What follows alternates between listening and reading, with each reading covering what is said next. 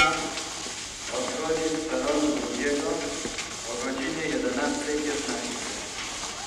Proszę wsiadać, drzwi zamykać.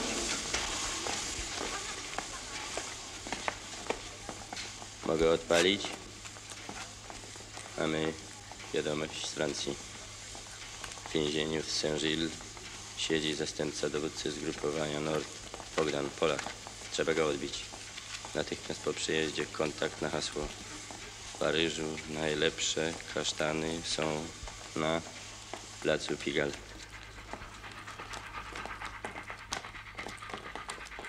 Zuzanna lubi je tylko jesienią. Przesyła ci świeżą partię. Ten, co się zgłosi, zna datę przyjazdu i wie, że jesteście oficerem. Dziękuję.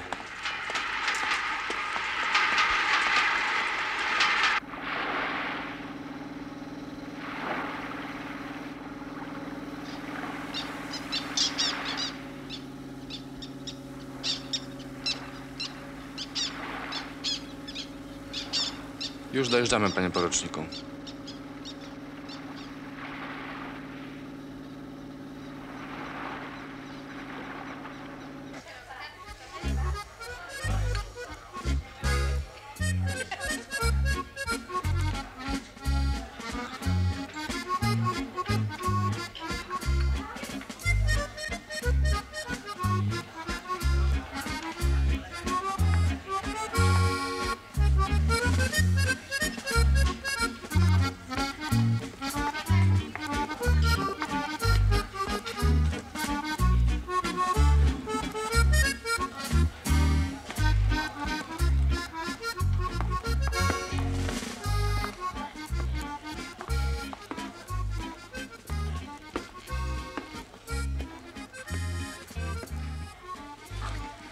No co, poruczniku? Podoba się panu Saint Gilles? Taka sobie mieścina. Ważna mieścina. W naszym systemie obrony nawet bardzo ważna. I niech pan pamięta, że ci spokojni rybacy umieją strzelać. Pamiętam, panie majorze. Nasza placówka w Werę ma tu sporo roboty. Można? Zna pan porucznika Klossa? Nie, panie majorze. Będzie z nami pracował. Jechał ekipant z Polski, został ranny podczas bombardowania pociągu. Zjawi się tu za parę dni. Proszę sobie nie przeszkadzać, poruczniku.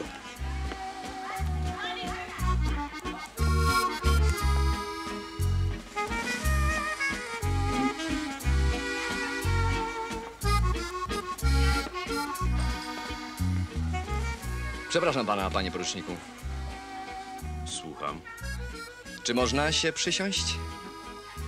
Przyjechałem niedawno z generalnego gubernatorstwa i nikogo tu nie znam. Nazywam się Ornell. Wypije pan kieliszek? Nie wypiję. Nazywam się von Forman i lubię samotność. Rozumiem, panie poruczniku. Więc pan przyjechał tu przedwczoraj?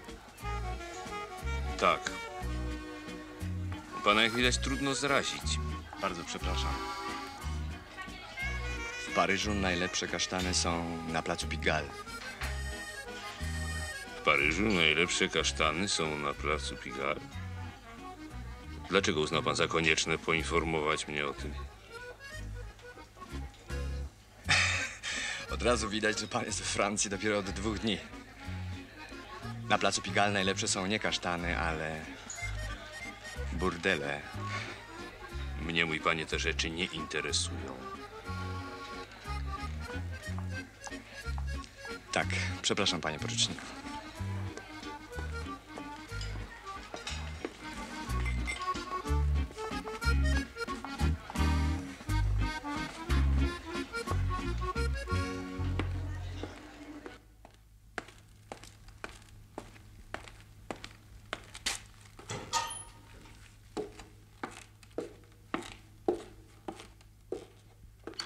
Nareszcie jesteś, Hugo czeka.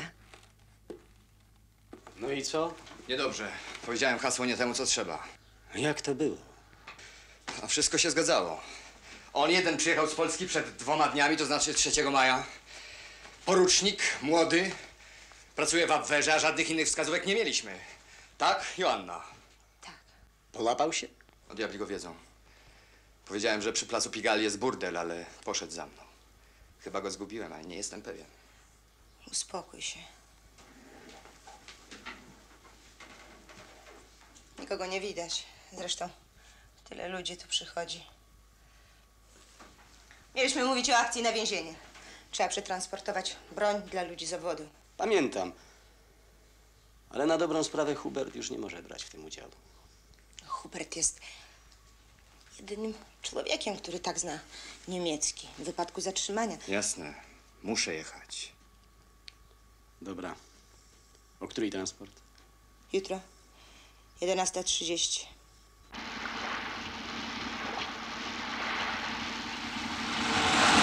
Jeden posterunek i będziemy na miejscu. Gdzie ten posterunek? Zaraz za zakrętem.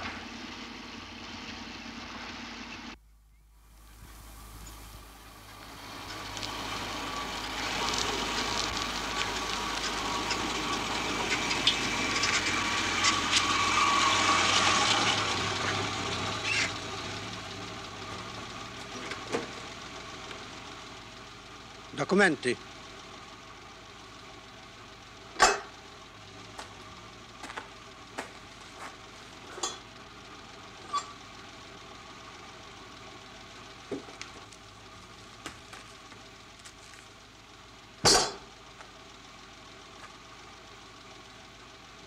Co pan wiezie? Kobiety z folwarku. A to co? Mleko. Mleko.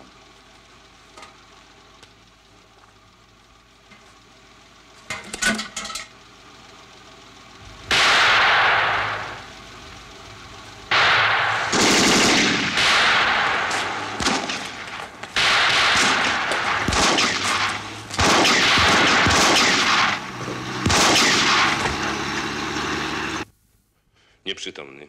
Nie odpowiada na pytania. Nikogo więcej nie schwytano? Nie. Reszta uciekła ciężarówką. Na szosie został tylko ten. Więc pan mówi, panie Forman... Nazywam się von Forman, panie majorze. Więc pan mówi, panie Forman, że ten facet w mundurze organizacji TOT wydał się panu jakiś dziwny, jakiś podejrzany już wcześniej. Tak jest, panie majorze. Jak brzmiało to zdanko? W Paryżu najlepsze kasztany są na placu Pigalle.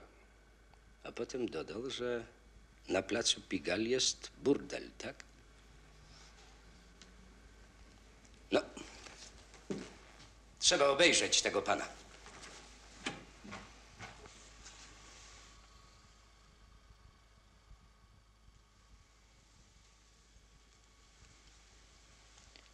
Agonia. Daj mu pan jakiś zastrzyk. Zastrzyk mu daj, człowieku, żeby jeszcze coś powiedział. Martwi mnie nie interesują. No już. Prędzej, prędzej.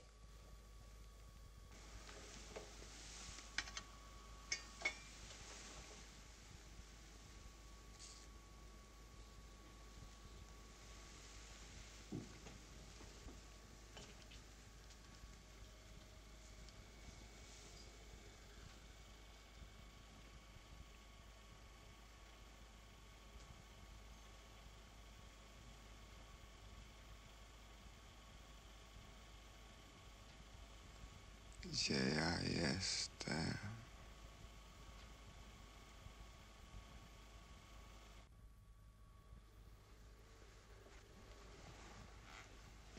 Nic z tego nie będzie. Spróbujemy. Ja lubię proste sposoby. Spirytus? To śmierć. Każda kropla tlenu to śmierć. Panie majorze. Chciał pan coś powiedzieć, poruczniku? Nie, panie majorze.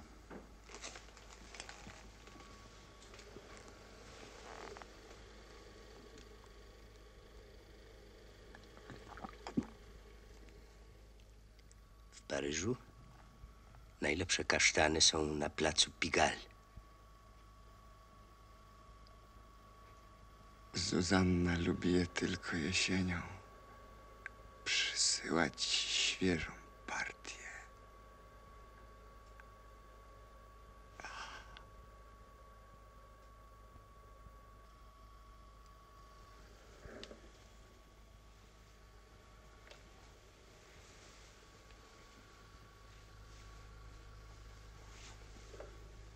Koniec, panie majorze.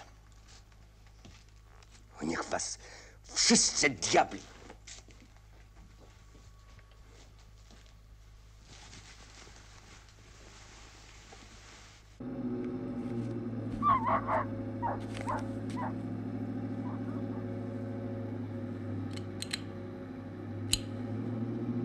Dla mnie będzie pan porucznikiem Forman. Daruje mi pan to fon, ale nie mam na nie ochoty, jasne? A wracając do naszych spraw, pan powinien nawiązać znajomości, panie Forman, i próbować lapać na to hasło. Co? Nie podoba się panu to zadanie? Gdyby ktokolwiek znał odzew, proszę mi natychmiast meldować. Tak jest, panie majorze. Schwytaliśmy gościa o pseudonimie Bogdan. Duża szyszka. Tymczasem milczy, ale ja go zmuszę do gadania. I może ten plac Pigalle mi pomoże. Zresztą sam to sprawdzę.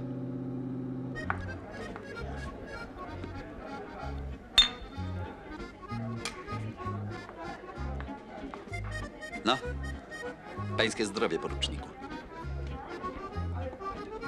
Dopiero we Francji człowiek czuje, że żyje, nie? Wino, kobiety. W tej przeklętej Polsce to człowiek nie miał ochoty wysadzić nosa na ulicę. Dawno pan przyjechał? Przed 2 tygodniami byłem w Paryżu. No, nasz Führer ma oczywiście rację, że to zgnilizna, ale spróbować warto.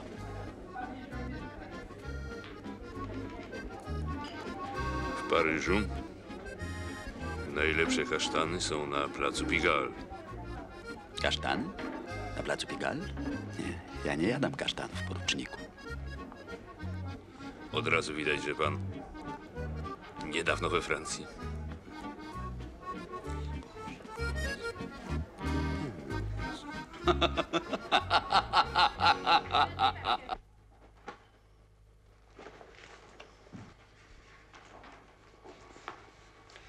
Czekam na pana od tygodnia, poruczniku Kloss. Wracam prosto ze szpitala, panie majorze. Co to było? Ręka, panie majorze, ale już wszystko w porządku. No dobrze.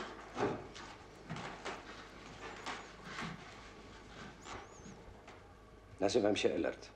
Bez fon. Pochodzę z Hamburga, z dobrej mieszczańskiej rodziny i nie lubię arystokracji. Ja też nie lubię arystokracji, panie majorze. No to przynajmniej coś o sobie wiem. Do naszej roboty nie pasuje ani czyste ręce, ani delikatne maniery. Tak jest, panie majorze. A więc do rzeczy. Mój oddział Abwehry ma tu podwójne zadanie. Ochrona umocnień walu przed dywersantami w tym rejonie i organizacja przerzutu na drugi brzeg. Szkolimy ludzi, którzy powinni narobić w Anglii trochę bigosu. Pan też się tym zajmie. A do towarzystwa dodam panu porucznika Formana. Von Formana. Jego papa był generałem, ale on tak wysoko nie zajdzie. Rozumie pan? Rozumiem, panie majorze. Znalazłam to specjalnie dla pana w Paryżu. Prawda, że ładne? Ile to kosztuje? Nie tak drogo. Ile lat ma pańska żona? Po 40. Dusza? O, znacznie tęższa niż pani. W takim razie będzie to znakomity materiał. A perfumy. Jaki zapach pan lubi? O, ten sam, którego pani używa. To będzie kosztowało nieco drożej. Proszę. Przynieśli ryby, proszę pani. Proszę przyjść do mnie dzisiaj wieczorem. Będzie parę osób. A potem? A potem sfinalizujemy naszą transakcję.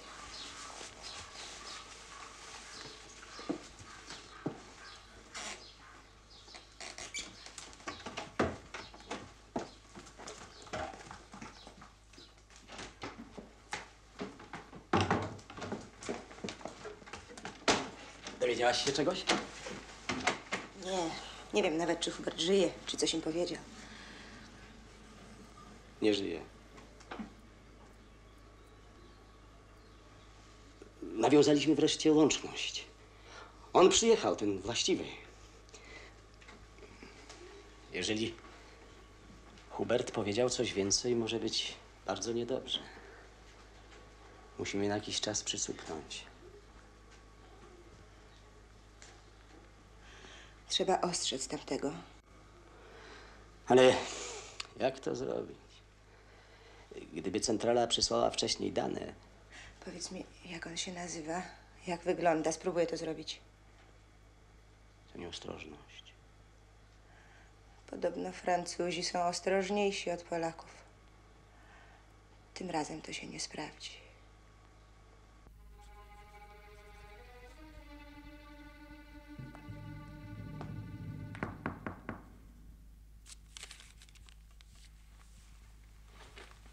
Proszę.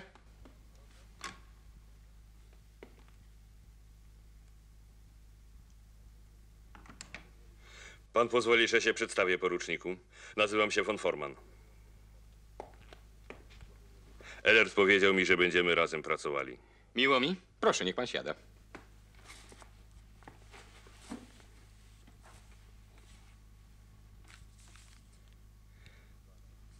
Pan pierwszy raz we Francji? Tak, przed wojną nigdy tu nie przyjeżdżałem. A ja byłem w Paryżu. Przed wojną. Mieszkaliśmy z ojcem niedaleko placu Pigalle. Tam są najlepsze kasztany.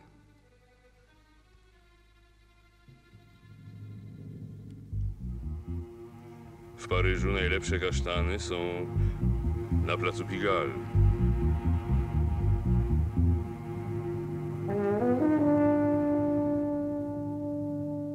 Zuzanna lubi je tylko jesienią.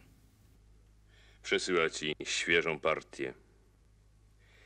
Jesteśmy chyba w domu, poruczniku Kloss. Na imię ci Hans, prawda? Tak, Hans. Co masz mi do przekazania? Spóźniłeś się. Bardzo się spóźniłeś, to niedobrze. O co ci chodzi? Proszę. Pan porucznik Forman jest proszony do pana majora. Spotkamy się wieczorem w kasynie.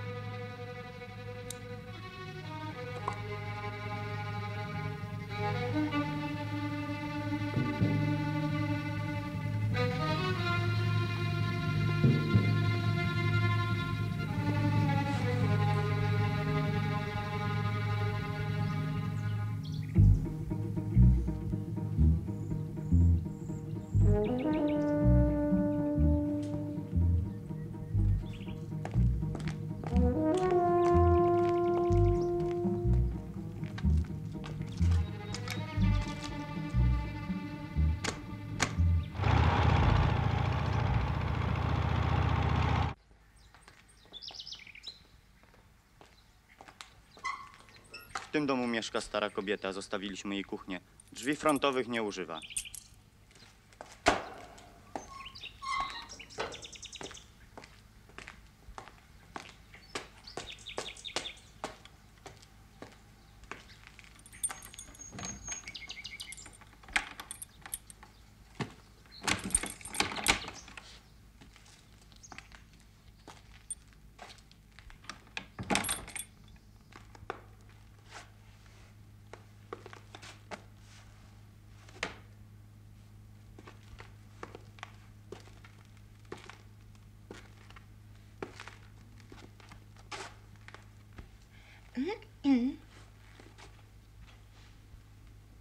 Przepraszam. Czy pani jest właścicielką tego domu? Przydzielono mi tutaj mieszkanie. Czy pan mnie rozumie? Proszę zamknąć drzwi i okno, poruczniku.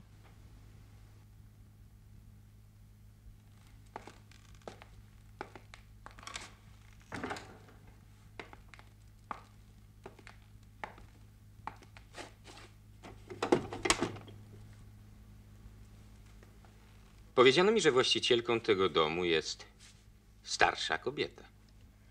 Nie jestem właścicielką. Dowiedziałam się po prostu, że w tej willi przydzielono pokój nowemu oficerowi niemieckiemu. Nie jest pani właścicielką. To co właściwie pani tutaj robi? Okno było otwarte. Weszłam przez okno.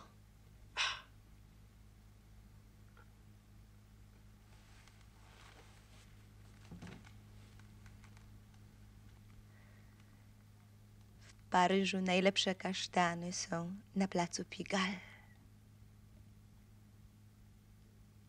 Nie rozumiem.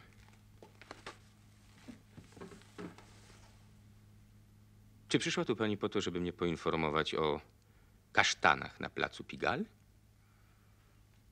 Proszę się nie zgrywać, poruczniku. 2 następne człony hasła zna pan równie dobrze jak ja. Hasła? Haseł używa się również i w wywiadzie. Czy zdaje pani sobie sprawę z tego, że jeżeli nie uzyskam dostatecznych wyjaśnień, każe panią natychmiast aresztować? Jest pan zbyt ostrożny, poruczniku Kloss. Albo też zdążył pan już być nieostrożny. Czy ktoś przychodził do pana z tym hasłem? Hasło jest najprawdopodobniej spalone. Każdy, kto zwrócił się z nim do pana, jest prowokatorem. A pani?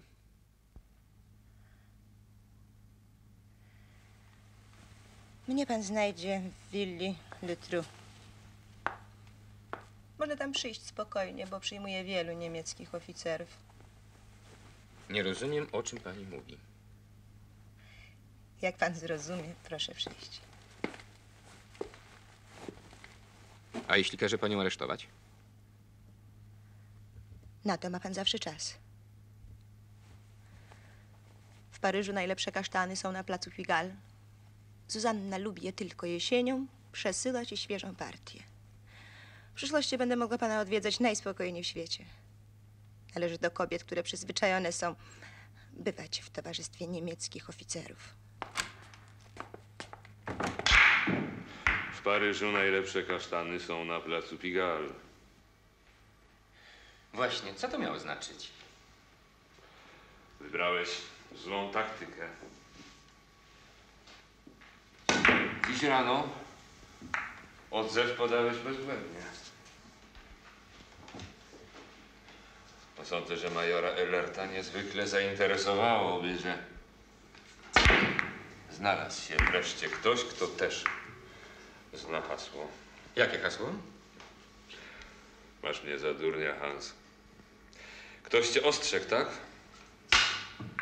Ostrzegł? Przed czym? Posłuchaj uważnie. Hasło znaliśmy tylko my dwaj. Ellert i ja. Przesłuchiwaliśmy takiego faceta, który podał je nam zamiast tobie. Wyrażam się jasno? Tak. Czekaliśmy, aż zjawi się ktoś, kto będzie znał odzew. Zjawiłeś się ty. Wystarczy, że powtórzę Ellertowi. Myślisz, że ci uwierzy? Myśli, że mi nie uwierzy. Tak czy inaczej, twoja kariera jest skończona. Ja lubię jasne sytuacje. Dla kogo pracujesz?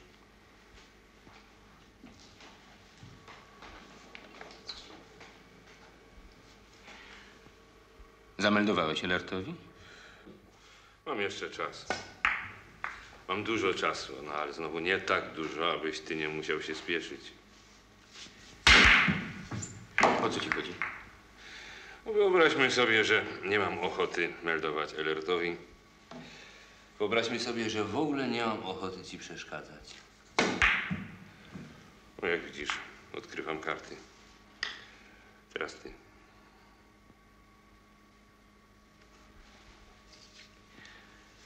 Szantaż. Konformanowie nigdy nie brudzili sobie rąk szantażem. No może po prostu nie wierzę w zwycięstwo Wielkiej Rzeszy. Hitlerów, Elertów i tej całej hołoty. Może byłbym gotów pracować przeciw nim. Postawię ci pewne warunki. Najpierw informacja. Z kim i dla kogo pracujesz? Sądzisz, że coś powiem? A nie sądzę, abyś powiedział od razu. Ale nie masz innego wyjścia. I jeszcze jedno. Nasz majątek w Prusach wymaga sporych inwestycji. W interesie Niemiec leży, aby w majątkach von Formanów działo się dobrze. Potrzebuję 10 000 dolarów. Drogo się cenisz. No, tym razem drogo cenię także i ciebie. Sądzisz, że nie jesteś tyle wart? Daję ci 2 dni czasu. Pojutrze musisz mi przekazać dolary i informacje.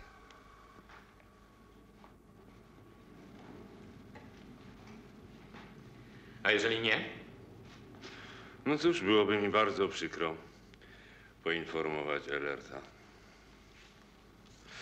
A na wypadek, gdybyś chciał mnie zlikwidować, gdyby na przykład zabili mnie francuscy partyzanci, sporządziłem dokładną relację z naszej porannej rozmowy. Po mojej śmierci major Elert otrzyma ten dokument.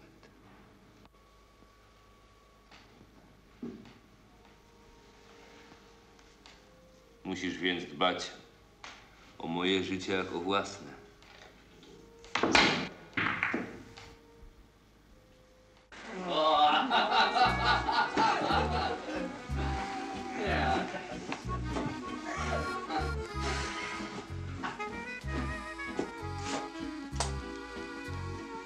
No, moi panowie, koniec zabawy. Ej, jutro też jest dzień. No, dziewczynki do domu. Dobranoc. Dobranoc.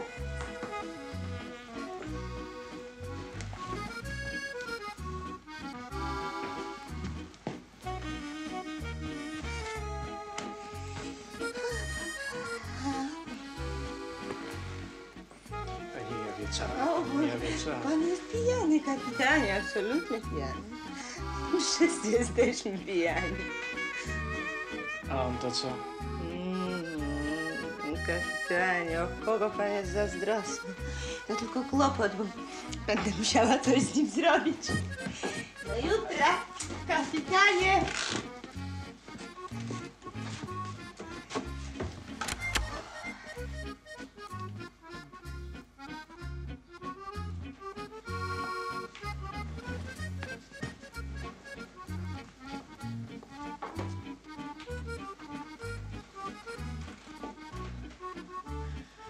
Jutro całe Saint Gilles będzie wiedziało, że mam nowego kochanka. Powiedziałaś Hugonowi o naszym planie. Powiedziałam. Teraz mi już wierzysz? Co powiedział Hugo? Waha się. Decyzji jeszcze nie podjął. I kiedy przyjdzie? Już jest. Wasz projekt jest ryzykowny. Bardzo ryzykowny. Ale chyba nie ma innego wyjścia. Zgadzam się, chociaż ostateczną decyzję pozostawiam Jean. O mnie możecie się nie martwić. Jeśli to uratuje Bogdana. Co z nim? Żyje. Jeszcze żyje, ale tyle tylko wiem. Elert go przesłuchuje. Nic z niego nie wyciśnie. Nie należy uważać Elerta za idiotę. Pamiętajcie, że gramy w ciemno. Zakładam, że Forman jeszcze nie zdążył dogadać się z Elertem. Niewykluczone jednak, że Forman pracuje dla Gestapo, a szantaż jest tylko prowokacją. Tak czy owak wie o nas zbyt wiele. Właściwie wie dosyć, żeby go zlikwidować. Musimy więc uderzyć pierwsi. Ustaliliśmy miejsce i termin przerzutu. Wspólnie z Formanem opracuje pan rozkaz zawierający dane taktyczne. Dobrze się pan bawił, poruczniku? Ja wiem, gdzie moi oficerowie spędzają noce. Właśnie w tej sprawie chciałem z panem pomówić. A czyżbym awansował na pańskiego powiernika w kwestiach miłosnych? Mikrofilm? Co to jest? Fragment naszej instrukcji o przerzucie dywersantów do Anglii. Skąd pan to ma? Rezultat dobrze spędzonej nocy. Znalazłem to w puderniczce niejakiej Jean Moll. Zauważyła? Odciąłem mu kawałeczek dla sprawdzenia. To piękny sukces, Kloss.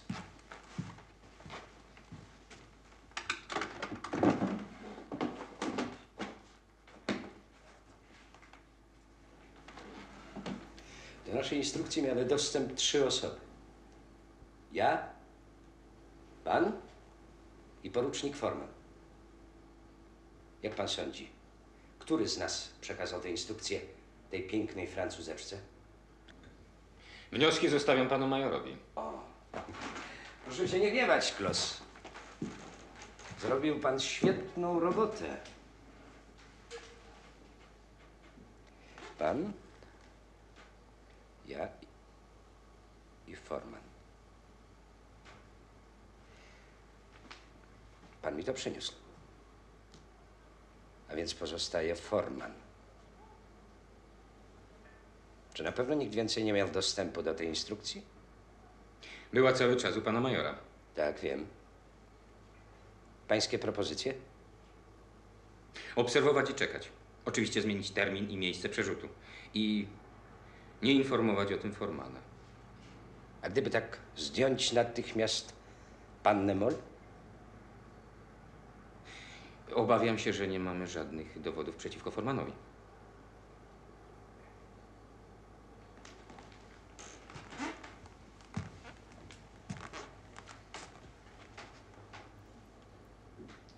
Dalsze dyspozycje wydam potem. Jest pan wolny.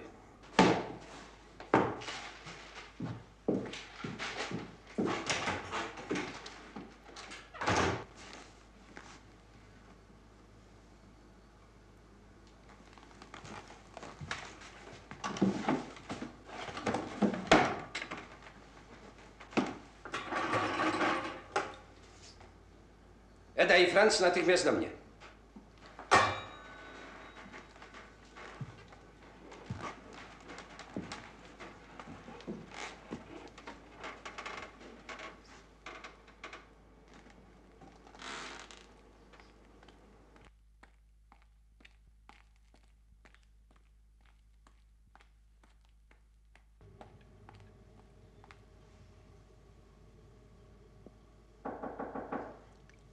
Wejść!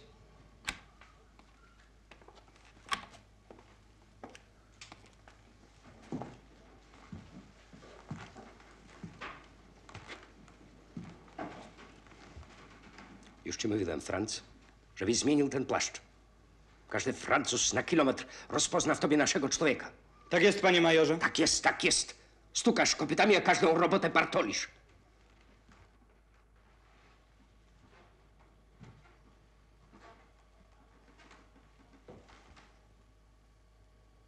Mam dla was zadanie. Przepilnuj go, Eda. Pan major może na mnie polegać. Są. Lepszych agentów Elert nie miał. Obejrzyj ich sobie dobrze.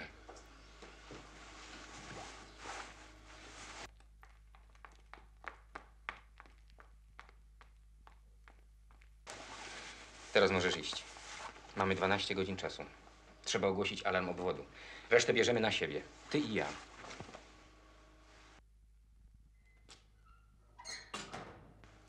Ten twój porucznik tu idzie. Umówiłem się z nim tutaj. Idź już. Postaraj się zgubić tych dwoje. Powinni zaalarmować Elerta, że zniknęłaś. Będę tu czekał na ciebie. Proszę.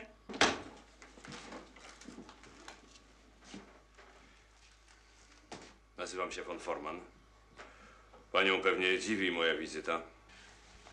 Wizyty niemieckich oficerów dawno przestały mnie dziwić. Proszę, niech pan wejdzie. Zostaw nas samych, Jean. Świetne mieszkanko. Znakomity punkt. Przychodzi tu przynajmniej połowa garnizonu i nikt nie jest podejrzany. Nikt? Zbytnia pewność siebie. Von Formanowie zawsze są pewni siebie. No. Mam dla ciebie pieniądze.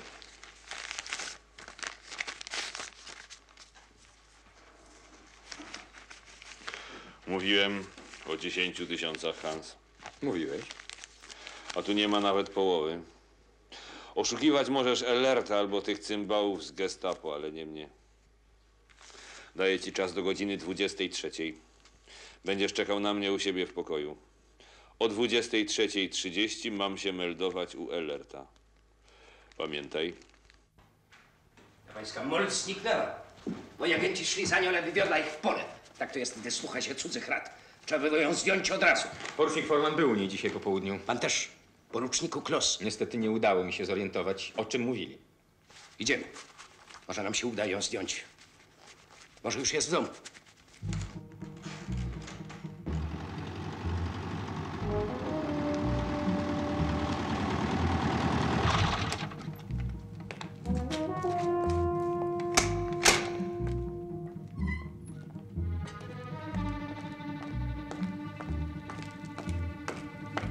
W oknach ciemno.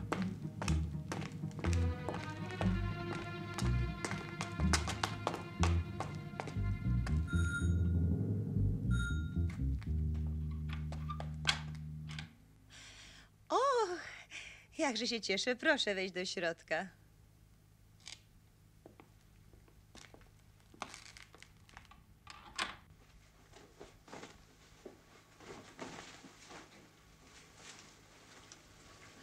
O co jestem oskarżona? O nielegalny handel? Tym niech się bawi francuska policja.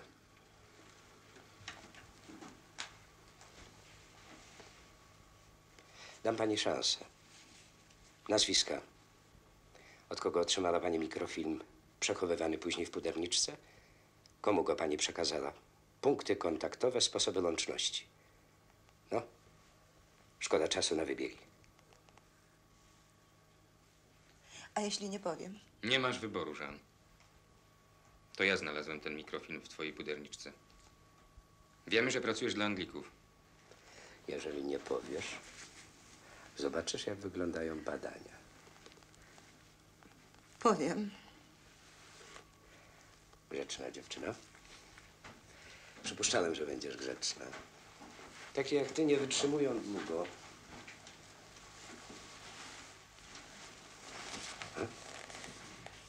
Dawno dla nich pracujesz? Nie. 2-3 miesiące, nie dłużej. Niewiele zresztą robię, przekazuję tylko informacje. Wystarczy. Komu? Jak? Na drodze do Deauville jest taki mały domek. Skrytka pod schodami. Stamtąd zabieram rozkazy i informacje i zostawiam poświadczenie odbioru. To ci dał mikrofilm? Nie wiem, jak on się nazywa. To był niemiecki oficer. Nikogo nie znasz? I nic nie wiesz, co? I chcesz może, żebym ci uwierzył? Ja mówię prawdę. Przekonaj mnie o tym.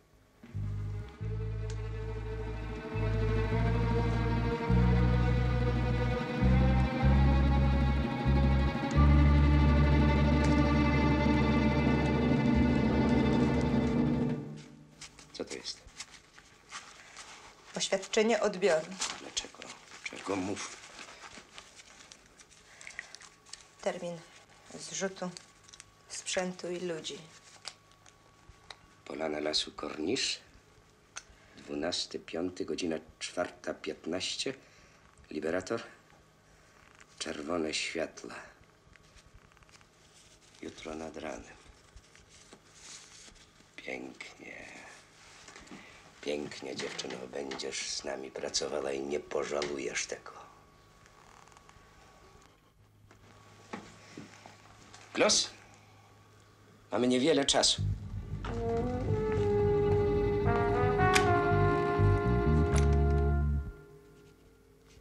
25 kilometrów.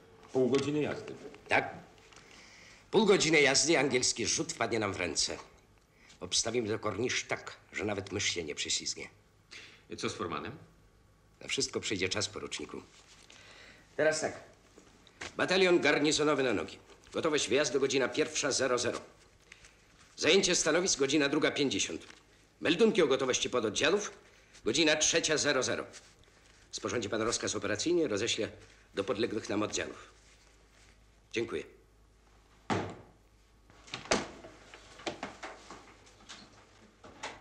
Nie zapalaj światła. Ty tu? Tu. Nie było u ciebie formana? Nie, a co? Zniknął. Ma być u Elerta o 23:30. Jeżeli przyjdzie, niedobrze. Jeżeli nie przyjdzie, jego oświadczenie znajdzie się na biurku Elerta. Co z nim zrobisz? Nie wiem jeszcze, co Forman teraz robi. I co naprawdę myśli Elert. Muszę mu dać jakiś ostateczny dowód. Ciągle sterczą.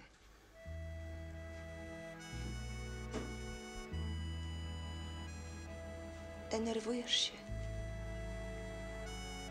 Trochę. Żan, bądź ostrożny w czasie akcji. Zaraz potem zabieraj się z chłopcami do lasu. Tutaj już nie masz czego szukać. A ty? Ja zostanę. Muszę się tylko jakoś zabezpieczyć. Ten Forman.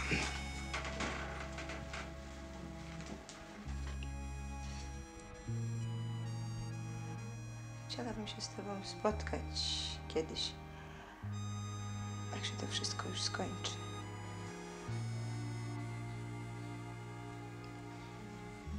Ja chyba też, Żan.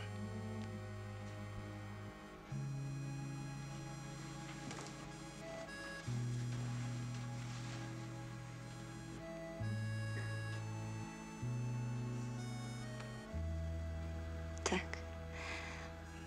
Tylko boję się, że wtedy będę już bardzo, bardzo stara.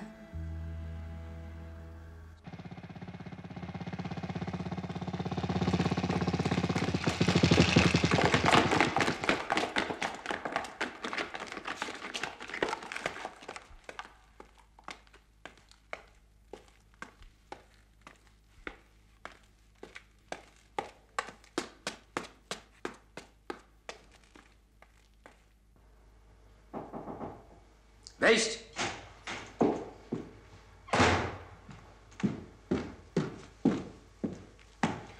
Panie majorze, rozkazy do jednostek rozesłane i potwierdzone. Grupa operacyjna gotowa do akcji.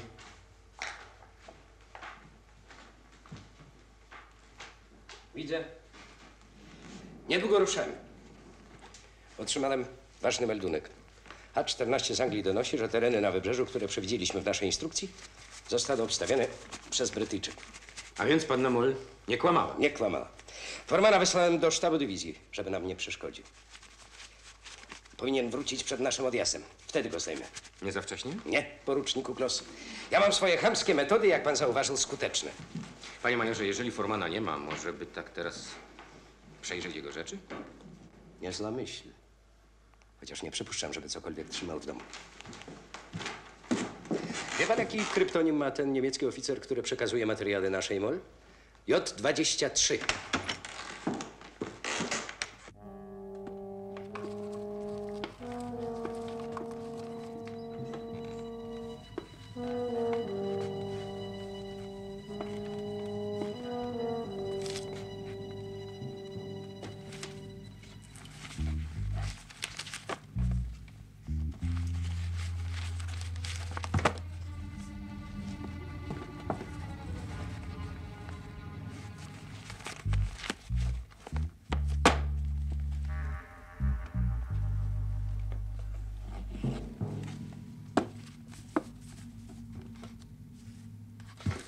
Kloss?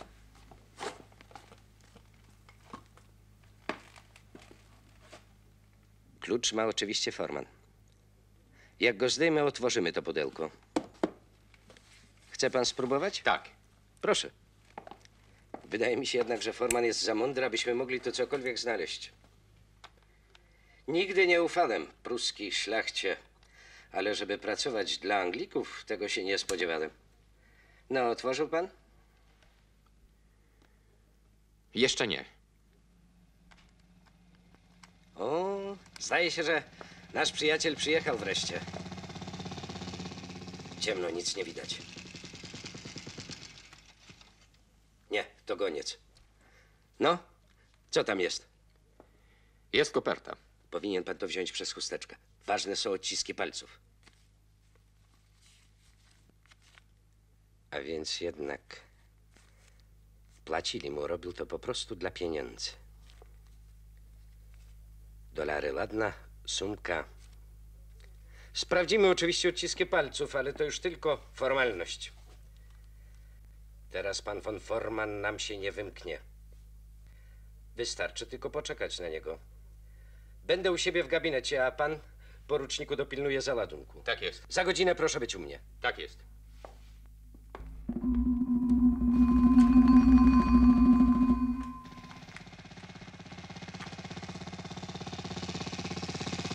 Ty? O co chodzi?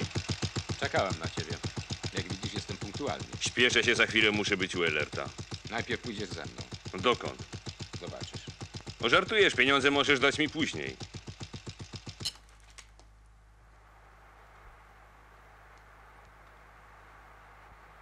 Idziemy.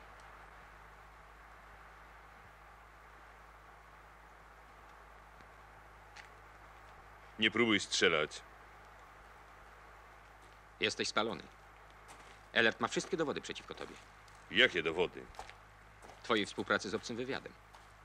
Zeznanie Jean Moll, banknoty dolarowe z twoimi odciskami palców i mikrofilm z instrukcją.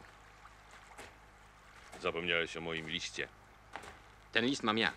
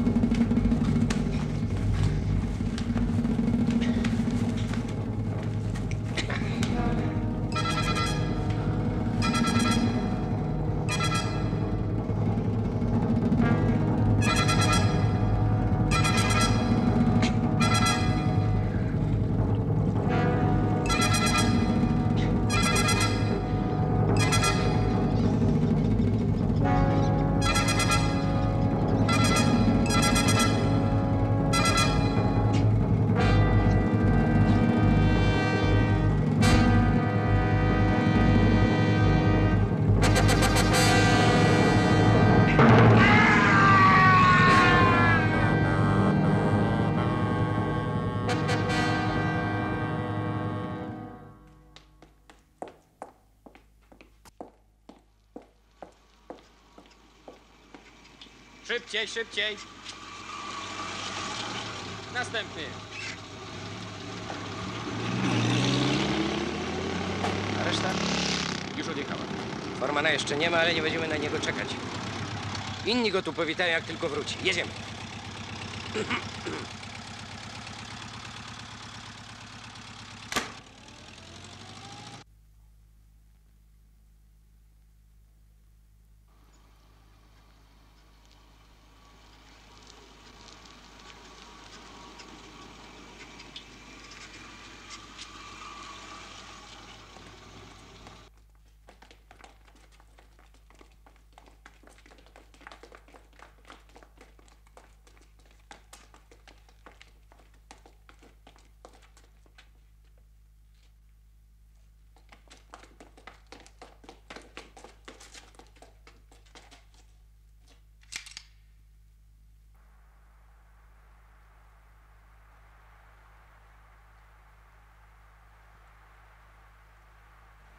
No, według informacji panny Moll zrzut powinien nastąpić za 15 minut. Będziemy mieli piękny połów. Panie majorze!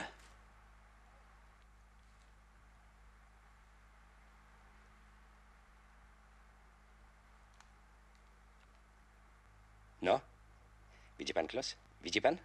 Za chwilę powinniśmy usłyszeć warkot samolotów.